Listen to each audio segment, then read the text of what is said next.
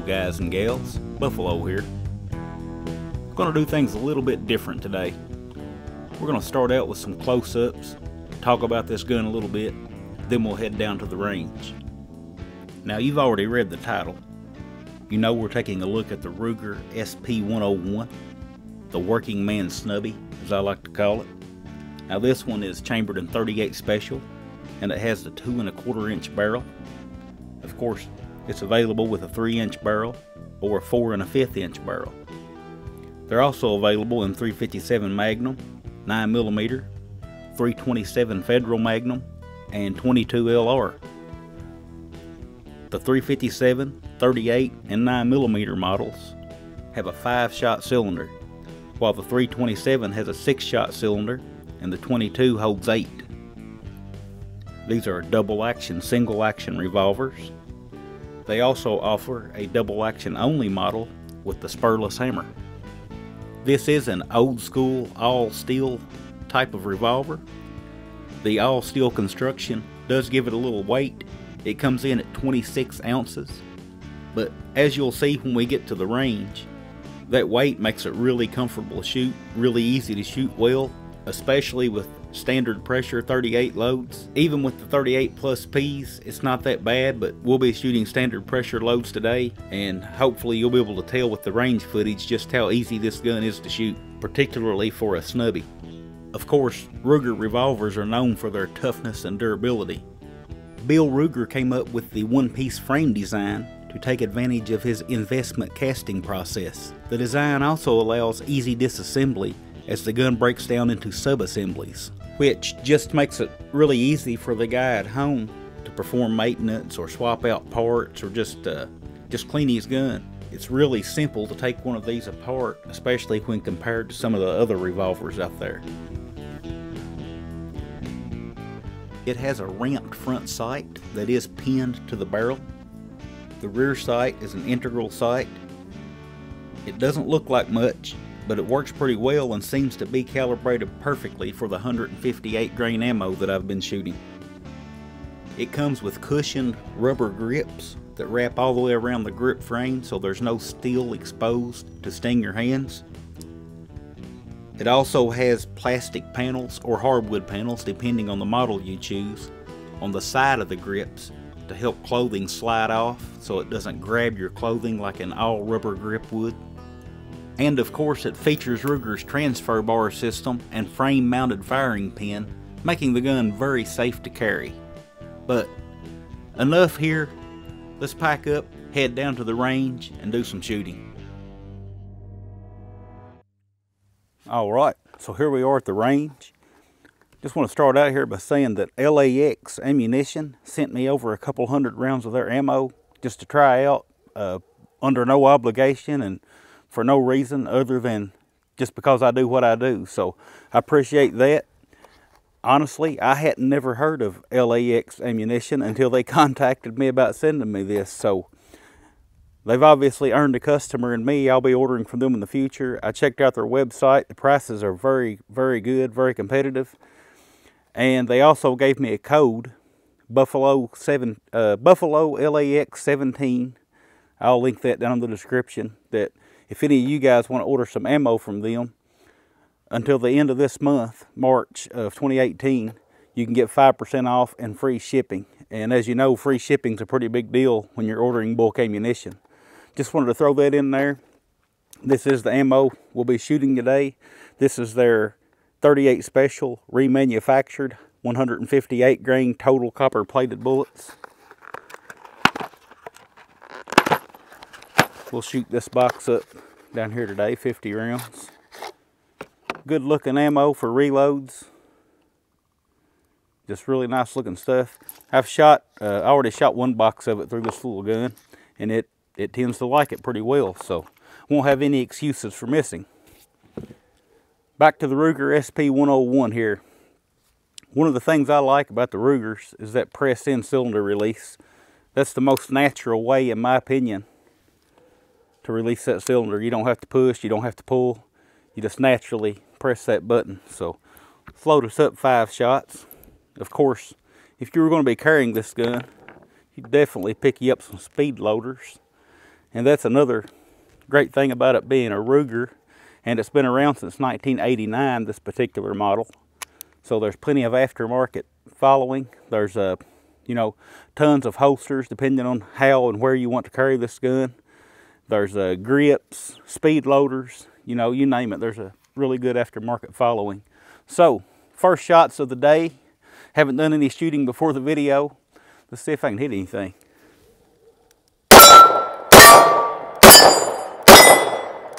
Oh yeah. Now, granted, we are only at 10 yards, but most people actually get frustrated with me when I do a video and I'm shooting at 40 or 50 yards with a snub nose. They kind of give me a hard time in the comments saying, that's not what that gun was meant for. But you know what? We're going to do it some today anyway. But we're going to start out here at 10. Put 5 more on there. We'll go the other way.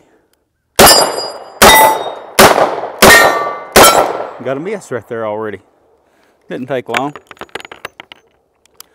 All right, tell you what, let's back the table here up to 20 yards. We'll take another crack at it.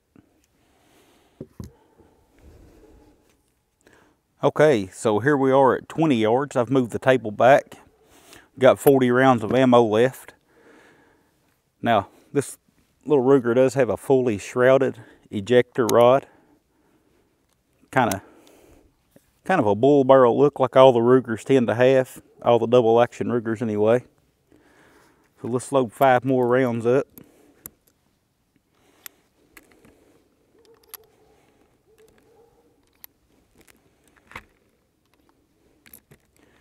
Now, you can shoot my shooting today will be primarily double action. You can shoot this gun in single action. I'll pop one off in single action for you. But I prefer to shoot. This is a defensive revolver, and I prefer to shoot in double action. So, got 4 more rounds.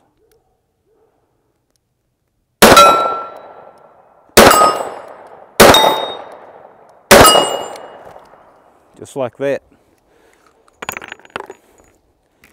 Let's load up 5 more here at 20. Now 20 yards is probably the maximum that most people would consider this as a defensive handgun. And, you know, the sights, I'm not having to hold, you know, I'm not holding low or high or left or right. I'm holding right on.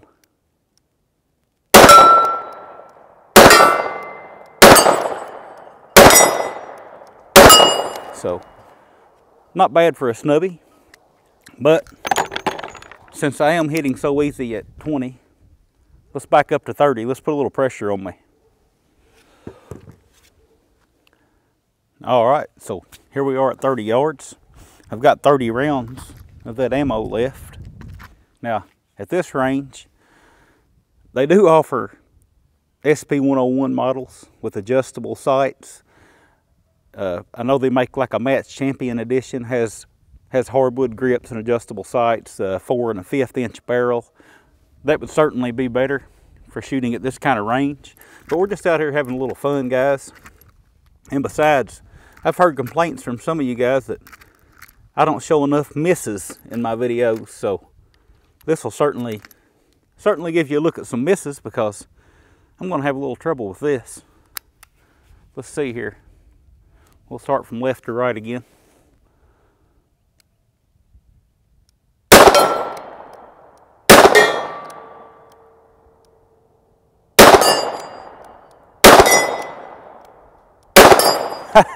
Or maybe not. 5 for 5. We'll have to try 5 more from this range. Maybe we'll end up moving back again. These little guns are incredibly accurate, and even with that, just that notch rear sight, as you can see, it's easy to shoot. The weight, hopefully you guys have noticed the 26-ounce weight of this little revolver. It keeps it from jumping out of my hands with these standard pressure 38 loads. I have shot some plus P's through it. I don't have any with me today. I just brought this one box down for this video. But, you know, even the plus P's aren't that harsh. So let's try 5 more. We'll go from the other direction this time.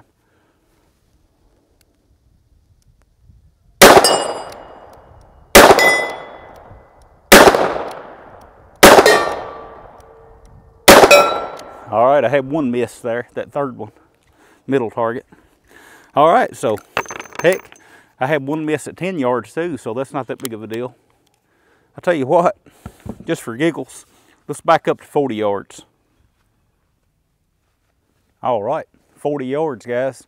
Now, that's a little outside the realm of what most people would consider a little snub-nosed double-action revolver for, unless you're Jerry Michalik or somebody like that.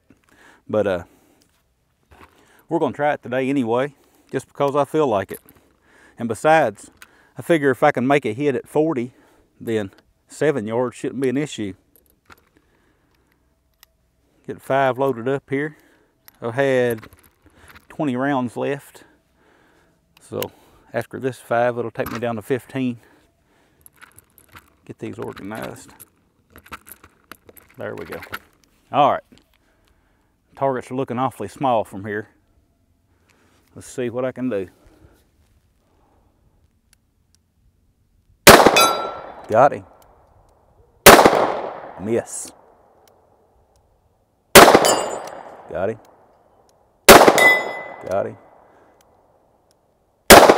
And a miss. 2 misses. I think I can do better than that. Put 5 more in here.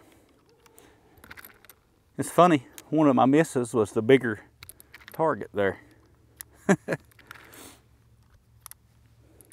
This little revolver is obviously very accurate. It's much more accurate than I'm able to hold it. I want to make that clear. You know, just because I'm missing at this range, you put this gun in the right hands and people somebody be able to pop all them targets. Try one more time.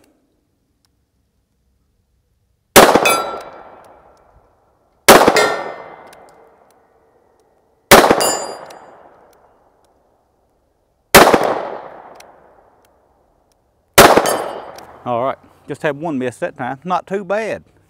Not too bad for 40 yards. That is actually pretty challenging. Pretty fun. I'm gonna try it again. Put 5 more in.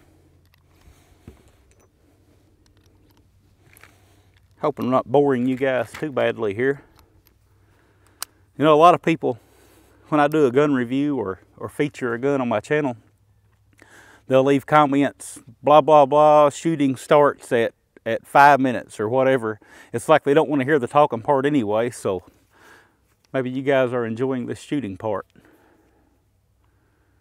Try to go the other way.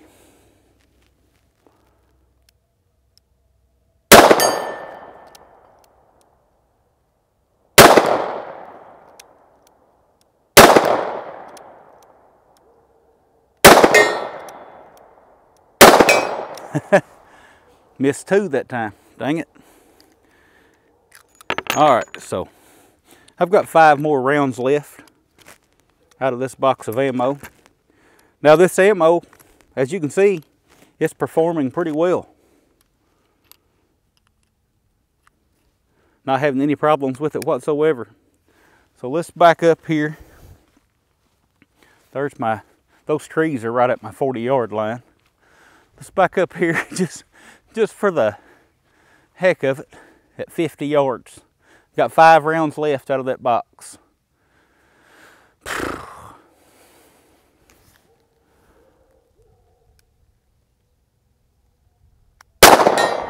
Hit. Hit.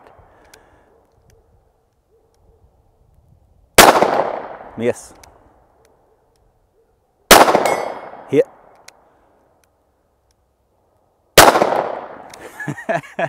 3 for 5 at 50 yards. Guys, that's not bad. Not bad for me. You know, when I say that, I'm talking about myself here. We're all on different skill levels. You know, try to keep that in mind. Don't ever forget that. Some of you guys, you know, your 50-yard groups may be as good as my 10-yard groups. And the other way around, you know, we all come from different backgrounds, got into shooting at different times and shoot better with different style of guns and all that stuff. So just kind of keep that in mind. And of course, anytime you get a chance to help a new shooter out, be sure and do that. That's the whole point of my channel. So just kind of keep that in mind. All right, guys. So that brings us to the end of today's Ruger SP101 video. Hope you guys enjoyed it. If you did, be sure to hit that thumbs up button. It really does help. Now, before I go today, I've got a couple of channel shout outs I'd like to do. Just try to help some other people out.